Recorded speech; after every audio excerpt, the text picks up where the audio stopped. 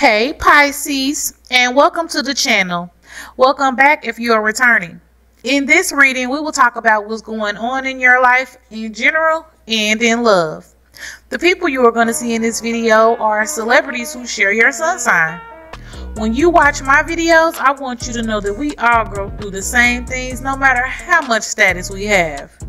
I want you to get familiar with your energy and feel yourself with no apologies.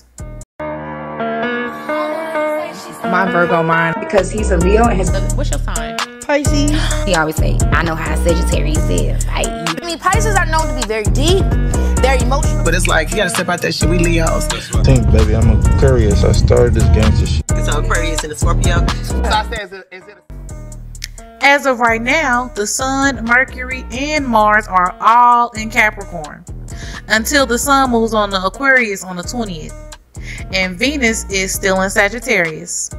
I will be explaining how these transits will affect your energy, and that goes for Pisces Sun, Moon, Venus, Mars, and Jupiter placements.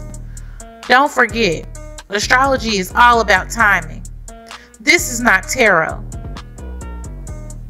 Okay, Pisces, it looks like something you wished for has actually happened, but there's a little bittersweet to go with this. This energy will need you to have good friends around you because there will be a lot of people trying to ruin your reputation. Now, this could also be you. I know you like, what? Yes, you could be ruining your own reputation, Pisces, especially with Venus in your 10th house until the 23rd. So make sure you are keeping that in mind. I know if it feels right, you will do it. But with Saturn in your sign, you should think twice. You will have a lot of social presence, so make sure you use that to your advantage, not to your disadvantage. Make sure you make your point very clear, so then you can keep your respect. Communicate clearly and you will beat out any competition, guaranteed.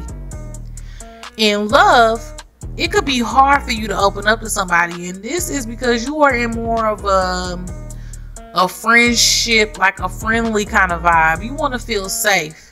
There could be a difficult time coming up as far as sex and intimacy is concerned. It's like a blockage.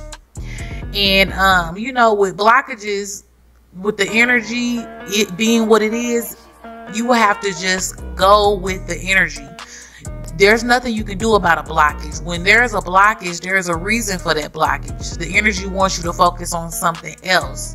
So to get your mind off of sex and intimacy, if you're having difficulty with it, this energy will be good for just being with your friends. You know, your dreams are slowly but surely coming true.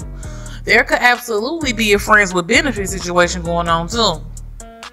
You know who you really want though, so try not to create additional problems for yourself, Pisces. The person on your mind is thinking about their future together with you. Yes, they can't wait to spend the rest of their life with you. But in order for you to be with this person, you will need to have people around you who support you. And not necessarily who support y'all as a couple, but people who support you. You will need this positive support because probably for the next, let's see, I would say until after May, your person could be in a very negative energy. And me and you both know that other people's energy rubs off easily on you. So make sure, you know, that you have a lot of good vibes around you to keep and balance this energy. That's if you must be with this person. It's always about how you do things and not necessarily what you do. I hope that makes sense, Pisces. You should also be taking yourself more seriously during this time as well. If you are tired of taking all the responsibility for something, stop. And when you do, you will see everybody start to jump in and help. This has been your reading, Pisces.